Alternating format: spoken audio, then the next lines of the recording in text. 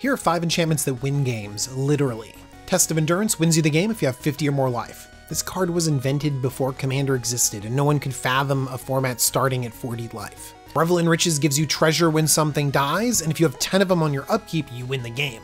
This was made before Dockside Extortionist was. Actually, there's just a ton more ways to make treasures now. Helix Pinnacle says, look, if you can sink 100 mana into this, you win the game. I like that goal. But I mean, come on, have you even played with Nyx Bloom Ancient? At number 2, we have Liliana's Contract. If you control 4 or more demons with different names, you win the game. I lost to this with only changelings on the battlefield. Finally, one of my favorites, Mechanized Production. At the beginning of your upkeep, you create a token copy of Enchanted Artifact, and if you ever end up with 8 artifacts with the same name, you win the game. This is sweet because you're still getting value all along the way. Put it on a Soul Ring, awesome. Put it on like a Mirror Battle Sphere, and this is out of control. Remember to subscribe if you like weird win conditions.